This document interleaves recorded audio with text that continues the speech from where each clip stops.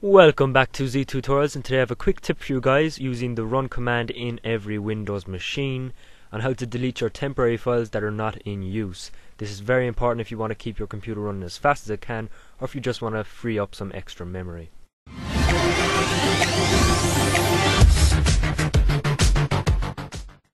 So if you have an old clunky machine and you want to delete some files, deleting temporary files is a really good way to free up some hard drive space. Now in this video I do delete about 95 MB worth of space, so it is worth doing, and I do this regularly. So just find your run command. I'm just going to find it there now, and you just want to type in on the open there, you just want to type in %, TEMP, %, and then click OK, and it'll bring up this dialog box for you.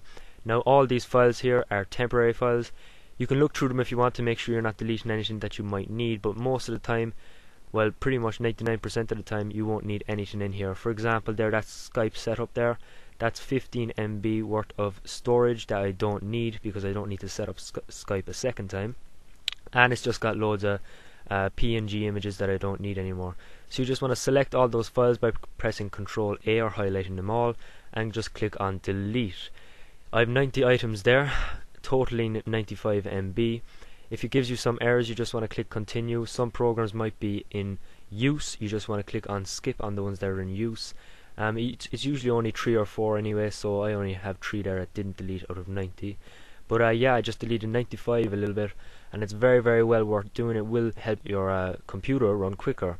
Now I run this very regularly, so if you haven't ran this before, it will delete a lot of hard drive space for you, so you will have loads of space to store more music, etc., and all that kind of stuff. Now if you want to know how to clear up some more space on your hard drive, or just to speed up your computer, click on the left there for my well, it's not my last video, but it's one of my videos where I went through CCleaner, a little program there that'll help you speed up your computer.